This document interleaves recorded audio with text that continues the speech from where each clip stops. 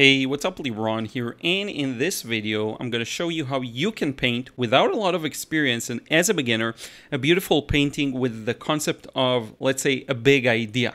So I'm going to show you what it is in just 1 second, but first let's go through the drawing stage. So we have this beautiful mountainscape, one of the types of scenes that I think are great for beginners because there's a lot of looseness and fluidity in it, kind of like birds and different elements where there is some structure, but you have a lot of freedom within those structures.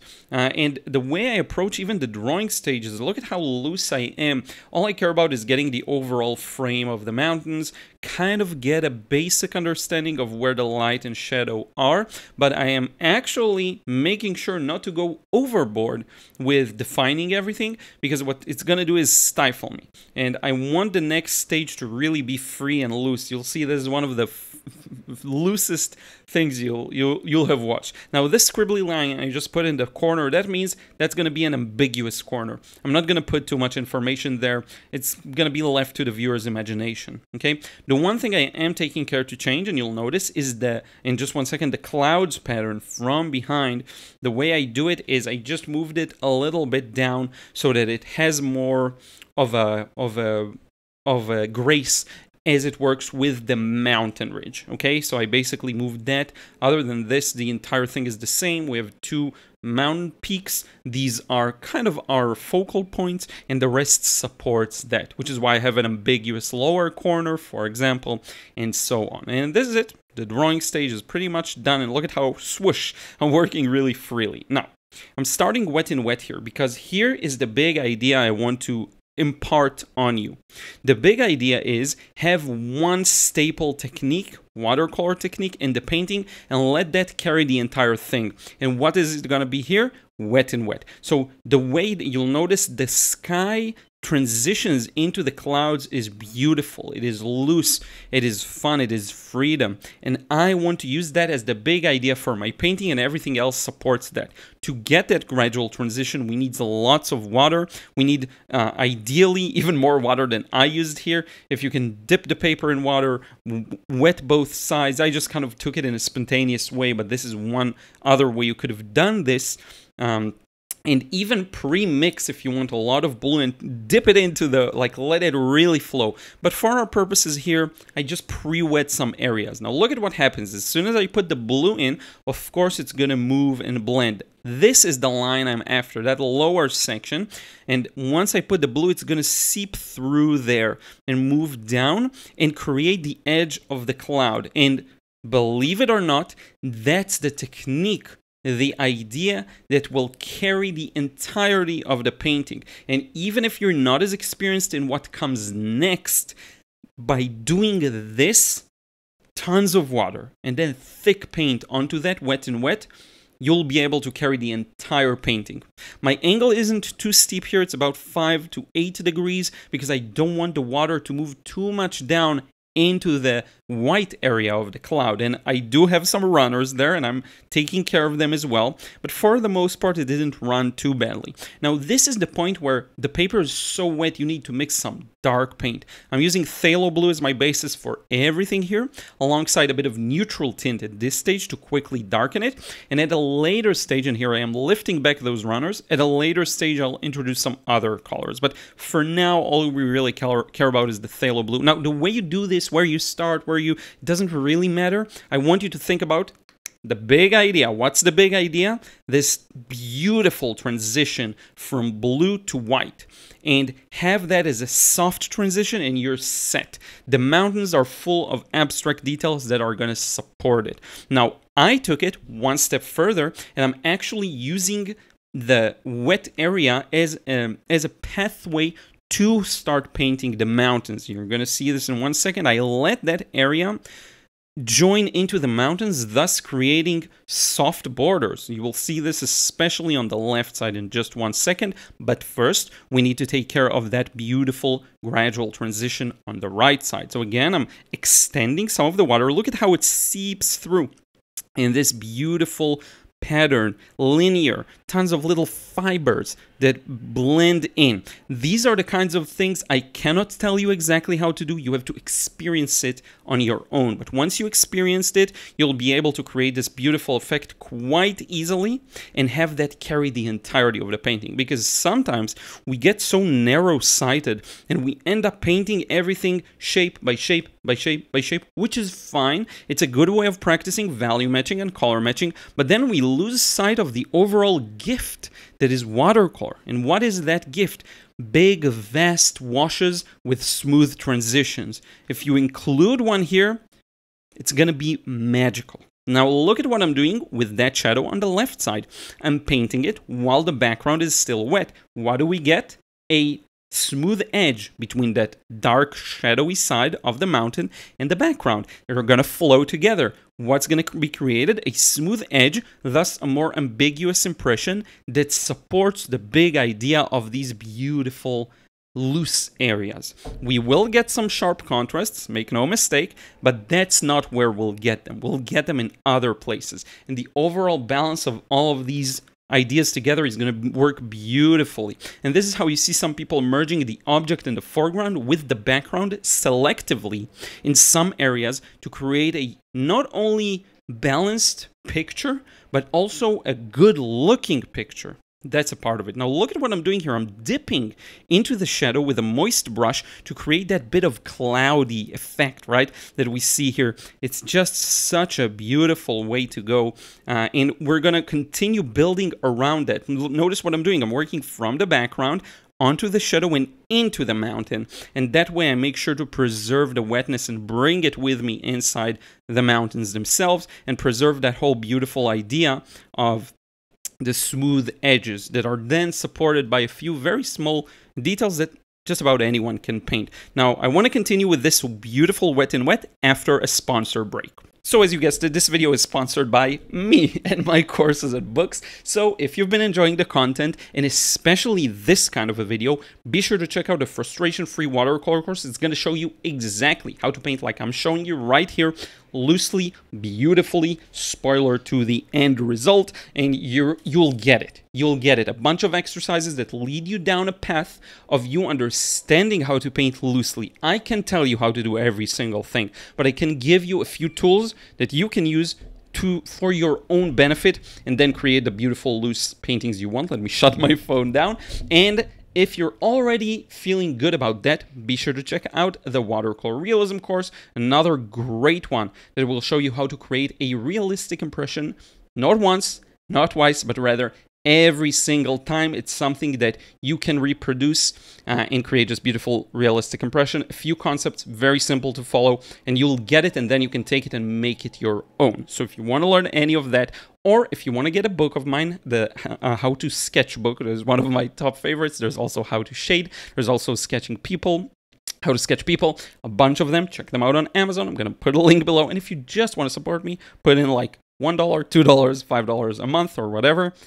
Check out Patreon. And with that, let's go back to the process. So here we go with the rest of Wet and Wet. I zoomed in a bit because I want you to see all the details. Now, the key here is keep it off, not as a pattern. This is easier said than done, and everyone will have their own approach. Some people enjoy patterns, that's fine. Do whatever you want.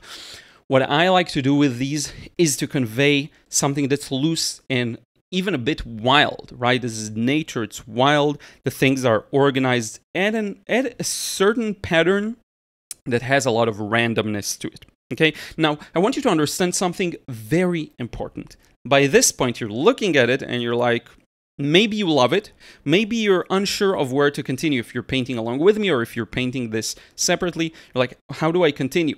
You actually finished like 70 to 80% of the painting easy. And definitely 90% of the hard part.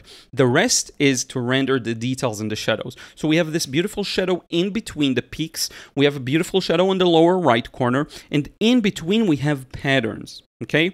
Now I want to show you a few important concepts. Again, you paint it however you want. You can actually fill in everything else differently than I did. You can make it your own. And it's one point I keep stressing. Stop following tutorials at some point and make it your own. Either don't look at what I'm doing, but paint the same photo, or take your own photos and paint them. But here are a few concepts you can loan and borrow rather into your own painting. So what I'm doing right now is rendering some details, and this is vastly easier than doing wet and wet, trust me, because the technique is much more straightforward. You're simply drawing the details, okay? It's painting, but you're actually drawing. But here's one thing that's fairly important. Try and have some kind of an organization overall in all of the details you put. One way of doing this is doing some large shapes like the one I'm doing right now, something that's a little more prominent. Another way of doing this is to merge together shapes. So if you reach a point where it feels a little confusing, maybe a bit messy, take the water sprayer and simply spray a bit of water on it. It will smoothen it out and blend it together. I'm doing here something similar. I'm just bringing in water with my brush. Look at what happens. It unifies it. And it gives you more time if you now want to do wet and wet, and let the wet and wet lead the way and drip. If you feel like you're placing too many individual small shapes, take the brush with some clean water, take a water sprayer, help it spread a bit, and you actually have a preparation here to also add some details later on in wet and wet if you want to, while it's still wet. And again, wet and wet is a technique. It's not necessarily the easiest one. Here I am leaving a few interesting highlights. You're going to see these come into play later on.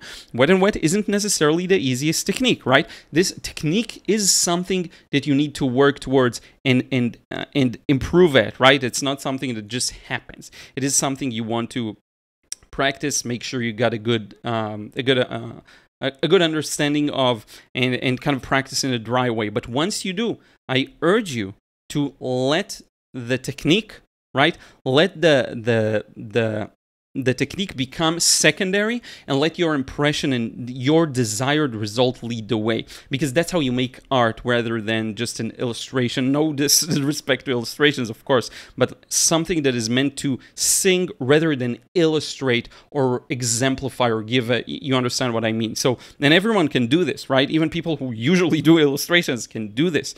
That's how you make it into a piece of art, or something more than just a photo, let's say. Now, what you'll notice me do is actually lift up the board a bit, because now I want to control the wet and wet. I want to control the angle at which I do this, which is, by the way, why I always recommend have a board, tape the painting, the piece of paper onto that board, and so you actually have control over it, and you're not just taping it to a desk that you can't move. This is very important.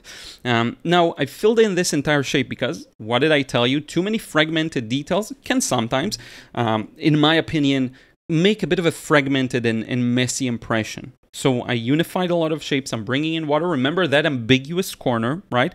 All I care about is that to have something there. It doesn't have to be very well defined. In fact, it's better if it's not. And you'll notice that the left corner does the same thing, because there's a lot of wet and wet.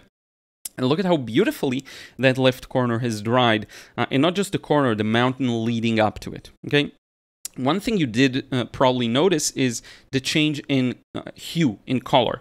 So far I've been using only phthalo blue, but I slowly started introducing two more colors, pretty much. Phthalo blue and neutral tint. Started introducing two more colors. One of them is quinacridone rose, and the other one is yellow ochre. The yellow ochre is by M. Graham. This is very important because it's the best yellow ochre I've used so far, if I'm not mistaken. Maybe it's at least one of the best. Better than other brands for sure. So this gives us a bit more interest in the colors. It pushes the blue to be a little more purple, but just a touch. A little more green, a little more yellow even, a little more... We didn't get to orange because this is a very cool painting, right? So our warmth here is just the slight purple. And very important, more gray, which is also something that is to be desired. Why? Because if everything is very saturated, nothing really sticks out. But when you do these shadows with all of their nuance in colors and grays, and not just pure strong blues, what does it do to the sky that is a pure blue? It makes it immediately pop and become more prominent. And so you get a double whammy of, we have beautiful transitions in the sky, we have a strong color in the sky, and together these two just create a beautiful focal point, which, funny enough, is kind of the sky and how it meets the mountains, right? The strongest contrast is pretty much the top right corner between the sky and the mountain. We have some stronger contrasts as well of white next to almost black, but that's pretty much it. Now I'm starting to do these small indications of shapes using the side of my brush, which is something very useful for when you're putting in these patterns of snow and rocks showing through the snow, right? And always remember what it is that you're painting. If you're getting confused, like what are all these shapes, think about it. Zoom in a bit, look at it from up close, and you'll see, oh, these are the rocky patterns, the rocks that show through the snow. It will help you. Okay, now, so I'm doing this. Now, if you're struggling with that, first use cold press paper or rough paper. It makes it much easier. And then also dry the brush on a paper towel, soak it with color, then dry it, and then use it once it's a little drier, and use the side. You'll have an easier time. Practice this on an isolated piece of paper. You'll get it. Okay, now I'm starting to feel like this is a bit too much information, too much fragmented. So in a second, you'll see me taking the water sprayer and spraying this a bit and helping it spread out and loosen out. And this is one more thing you can do to improve the overall flow of the painting. Now this transition felt a little too harsh. We have a soft transition, a bit of a hard transition, but this was, again, for me, needed to be softer. So I'm softening it. It's up to personal taste. To you, maybe it didn't bother you as much, but it did bother me, and it took some attention from the peak of the mountain too. And in any case, here I am signing this painting. We're going to remove the tape together. I love these kinds of scenes where it's painted all around. It's not just an object with a white background, so that removing the tape actually has a strong impact. And I'm going to show you the scanned result too, because it looks so much better always. And as we move through these, again, think about it. If you really want to take your watercolors to the next level, be sure to check out my courses. Sometimes it's the right time to practice on your own.